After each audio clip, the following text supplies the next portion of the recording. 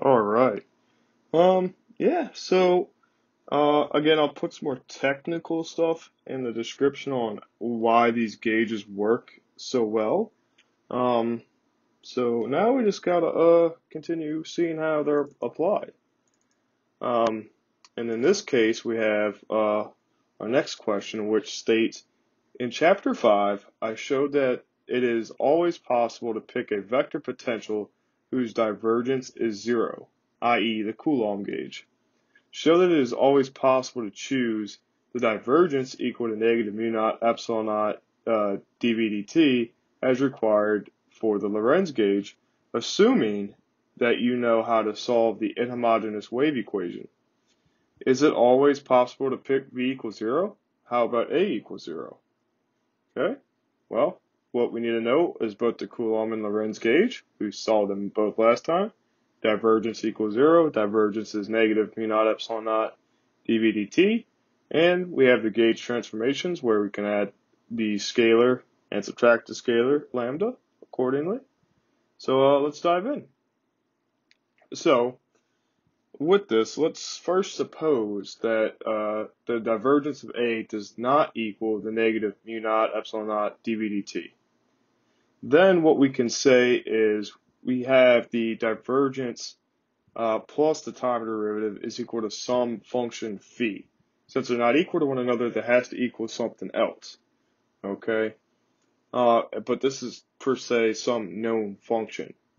And we want to pick lambda such that A prime and V prime do obey the Lorenz condition. So hence we have the divergence of A prime is equal to the negative mu naught epsilon naught dV dt prime, or dV prime dt, excuse me.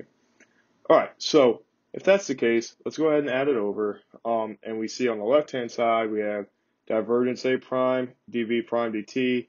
Let's go ahead and substitute in what A prime is from the gauge transformation, which is the gradient lambda. Similarly here, let's go ahead and plug in the V prime, so we get V minus d lambda dt. And then you see, let's put everything in the red. We'll start color coding again. Once we distribute the divergence into A and into lambda, we get divergence A in red plus the Laplacian of lambda in purple plus the mu naught epsilon naught dV dt in red minus the mu naught epsilon naught d squared d squared lambda dt squared is equal to phi, the known function that we stated before, and plus the square box lambda. Okay. Again, we kind of saw what that square box was in 10.1. However, now we actually see it in its full-fledged authority. This is known as the D'Alembertian operator, again, for the wave equation. Hence the statement and the way the statement was read. This will always be 0, provided that we pick lambda, the solution to the box squared lambda equals negative phi. Okay, and that's what we want. So the box squared of lambda has to equal the negative phi in order for it to all work. Makes sense? Which by hypothesis and in fact we know how to solve. Okay, so that's why we said if they don't equal each other, then simply it equaling some scalar function will allow us to set the wave equation. So if we know how to solve the wave equation, this scalar function allows us to, since box squared lambda equals negative phi is the inhomogeneous wave equation. So that's where we get all this technical stuff.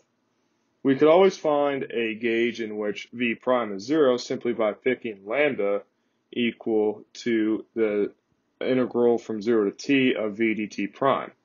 We cannot, in general, pick A equals 0. This would make B equals 0, since the curl of A, of which would be the curl of 0, gives you 0. So, yeah, that's not always the case. But a good technical background. You'll definitely see arguments like this done in PD courses if you're not familiar with them already. But good stuff.